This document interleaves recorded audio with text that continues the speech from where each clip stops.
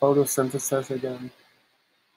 Really? I learned it in the first grade, I learned it in fourth grade, I learned it in seventh grade, I learned it in 10th grade, I learned it in everything. Every time I take anything, this is photosynthesis. I mean, it's water, it's sunlight, chloroplast, and green, and something carbon dioxide. I don't know, there's oxygen in there, it's breathing, the stuff we breathe in and out, something like that. But gosh, we learn about it every year. Learn is a bit of a stretch. I would say it is certainly something that's been covered in a lot of science classes that you've taken. But the question is, like, why is it so important and why does compound show up again? Well, it answers the question, how does energy and matter, so matter, which is the stuff that is life, and energy, which is the stuff that causes life to be able to do things, photosynthesis is how it is introduced into the world of the living. Without photosynthesis, there'd be no life. Certainly, there'd be no mammals, because we can't produce our own energy. We've got to rely on someone else to do it, something else to do it. And as far as the matter goes, yeah, we can consume matter from others and energy for that matter. But matter has to come from somewhere, and matter becomes usable to the living world through photosynthesis, as does the energy. So, a couple slides here. So, you know the equation. Water plus carbon dioxide and then sunlight gets converted into glucose and oxygen, whatever. So water and carbon dioxide in, glucose and oxygen kind of as the products. So this carbon dioxide right here gets converted into the glucose. Then, as we talked about in the assignment, and that you all did, many of you did, the glucose gets turned into things like cellulose or lignin inside the plant, which is the structure of the plant. It's the seeds, it's the bark, it's the leaves, you name it. It is the matter of the plant. It's the stuff that helps plant, and it all comes from thin air. It just comes from this stuff that feels inconsequential in weight, but yet there it is. It ends up making tons and tons of plant. So in your responses, I really saw two main threads, sometimes both mentioned, and sometimes one or the other. And those two threads were the thread having to do with the matter and how matter is, excuse me, goes from thin air, essentially, the carbon dioxide, into the plant. So matter, carbon dioxide, glucose, and then glucose to the structural parts of the plant.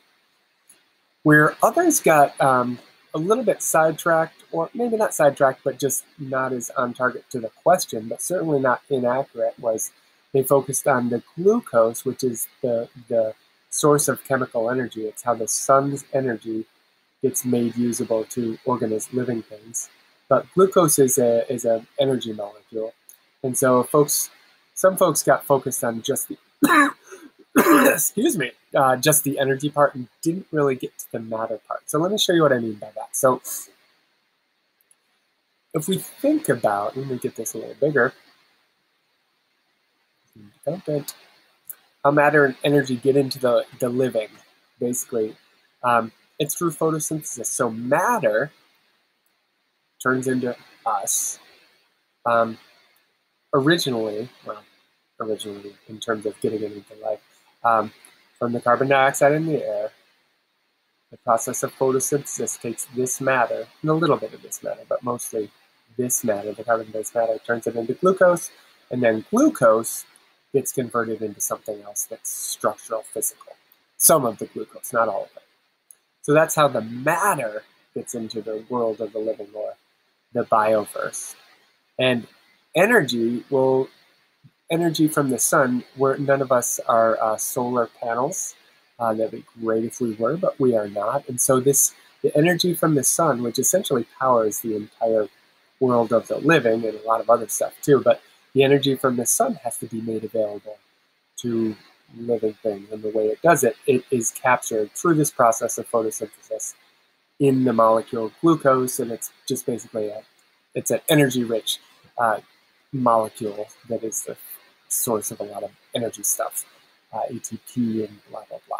Powerhouse of the cell, mitochondria, stuff like that. There's stuff that you recognize but really might not kind of get the concept, or you might. So matter and energy, which is essentially what life is, organized matter and energy, and really what everything in the universe is, become available to the bioverse through photosynthesis. Now, I had asked you to focus this week, and we're going to get to the energy part, but just on the matter part.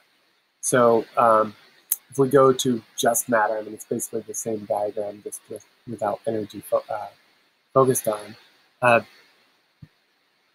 Matter gets into the bioverse, or the living, or really into plants, when you have carbon dioxide that gets converted into glucose, and I don't have this illustrated, glucose gets converted into something else in the plant that ends up being structural. Certainly not all the glucose turns into structural stuff in the plant, and well, I'll just leave it at that. But that is how matter, that's basically how carbon dioxide goes from the air around us. You can't see or really feel or intuit the weight of, or the mass of. And that's how carbon dioxide, that molecule that's all around us that I just breathed a bunch of out, millions of molecules, that's how carbon dioxide turns into essentially giant trees, was the original example given, which is a little counterintuitive. So that was the focus that I wanted your work to do last week. And then, so I asked you to do a visual representation of that. And so what I'm going to have you do, and I'll show you in a short little video, so if that's all if you need to refer to it, that'll come next.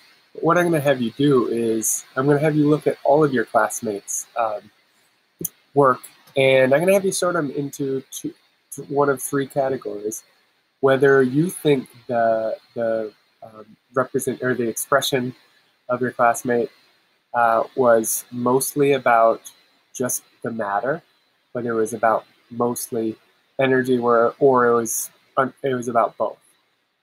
So I'll show you that in the next video. But really, the goal here is to focus on the content some, but then also one of the reasons that I'm having you do this is to take a look at it from a teacher perspective, some of the costs and benefits of having students express things in different ways as a teacher, and figuring out how well that lets you know,